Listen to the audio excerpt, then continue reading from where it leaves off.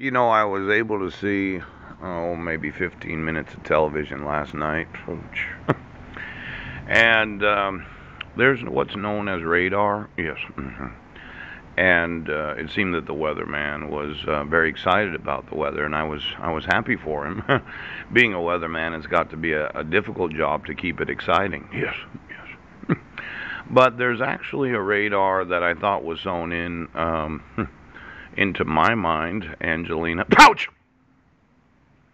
Now, these United Nations ambassadors that I mentioned yesterday, yes, I wanted to find out where the czars are. Huge. Do you remember during the Obama administration? Yes, we had quite a few czars. Yeah. And then the Bush administration? Yes. And then there's the Trump administration? Yeah. I haven't heard a lot about the czars during the Trump administration, and I thought we should go through all the czars this morning that are kind of, well, they're another administration that nobody really thinks about, but they're giving a special type of authority, and I think they're appointed to office. Yes. Now there was Holgren. Yes. The guy with the big mustache.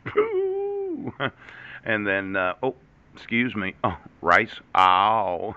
How are you today?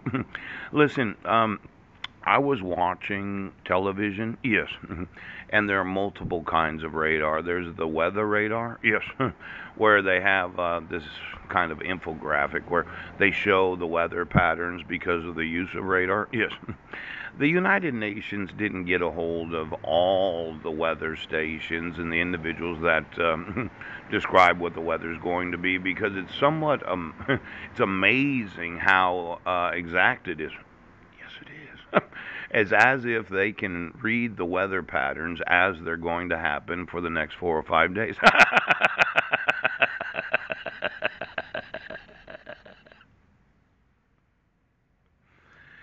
I was I was feeling a little radar yesterday, Angelina Puchin. Did you sew into me when we were on Guam? And does the state of California have quite a few weather stations? I mean, every news station must have a weather person. Yes, some attractive. Oh my goodness, you look good today. Being a weather woman, it is difficult to keep it stimulating, isn't it? Yes, it is. But it's somewhat humorous. These different news stations, yes, they all have their own radar that they're. Could you give me every news station in the United States where they report the news, traffic, and weather? Ouch! Now I just needed to know, that radar that I was feeling yesterday. Yes, that's not the actual airport radar, is it? That's like Lindar or whatever you call it, the weather radar. Why don't you get me? Yes. Every news station of every nation of the world.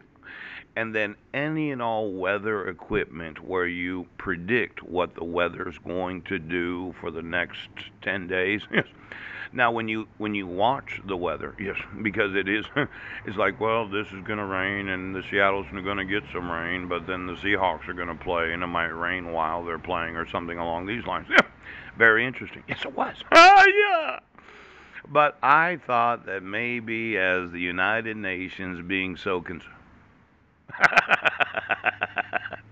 Why don't you give me all the weather predicting equipment at every news station of this great nation? Why don't you do that for me? Why don't you do it? Now, it would be somewhat deceptive. Why don't you do it for me? Why don't you do that? That you decide to sew in the weather radar into the brains of little babies and little toddlers and everything because you had to know what they you did that, didn't you? Did and the United Nations didn't want me to know. You know about it.